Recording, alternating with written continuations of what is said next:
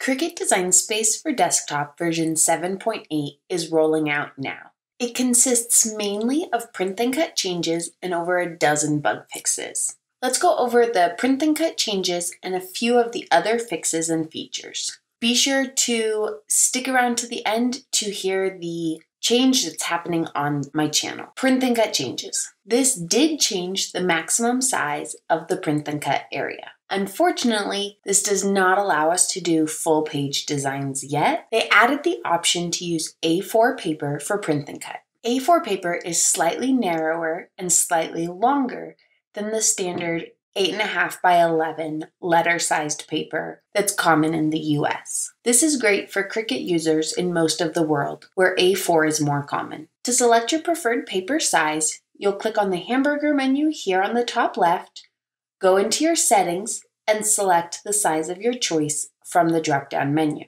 You can also change it on the canvas and on the prepare screen. Since A4 paper is similar in size to 8.5 by 11 letter paper, the size of the design doesn't change much. With letter paper, your maximum size is 6.75 by 9.25.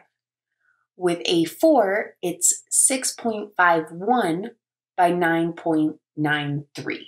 If you have a design on your canvas that's too large for the print and cut area, you'll see this small caution sign in the Layers panel. When you click on it, a pop-up opens that lets you know why your machine can't process that image.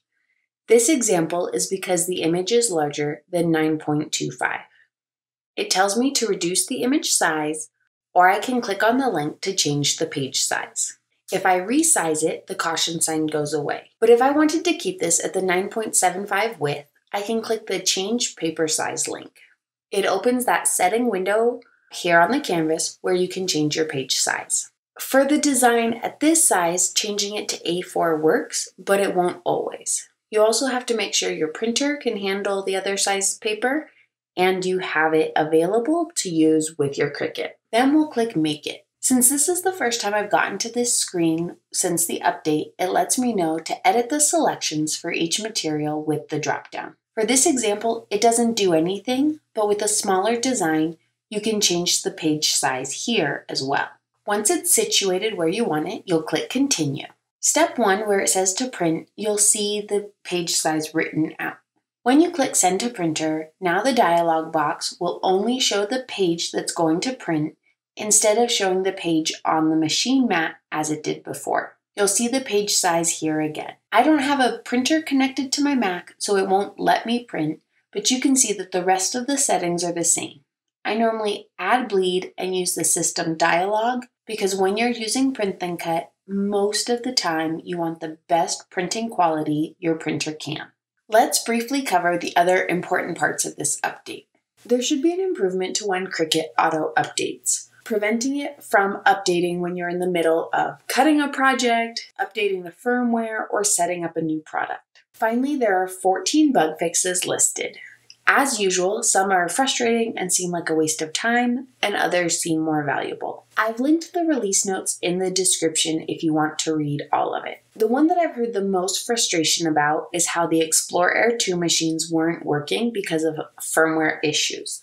This should fix it. If you're new here, my name is Ruth. This is Hank's Maker Mentor, where I help you learn how to make with videos about Cricut software updates, new products, and project tutorials. If you want to see a walkthrough of other Design Space updates, go ahead and click on this playlist. If you want to learn more about using print and cut with your Cricut, check out this playlist. For those of you who have subscribed or regularly watch my videos, I want to thank you for your support and your time. I know it's valuable.